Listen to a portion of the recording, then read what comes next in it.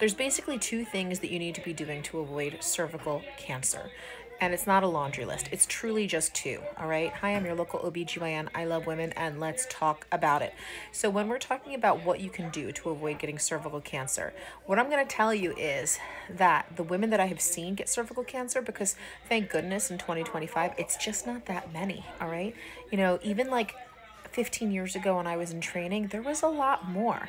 But today, that's not the case. The women that get cervical cancer in my practice today are women that have not seen a gynecologist in usually decades, all right?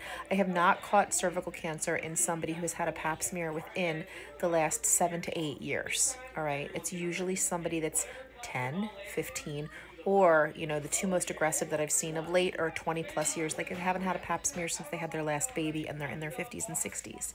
So, number one, regular pap smears, because we find things so much earlier before they become a problem. But number two is prevention. You want to prevent the risk of HPV. I'm going to say this is a big statement. I have never diagnosed cervical cancer in a woman who has had the HPV shot. Could she have an abnormal pap smear? Yes. Could something be annoying that we have to look at? Yes. But I've never diagnosed cervical cancer in a woman who has had the HPV shot.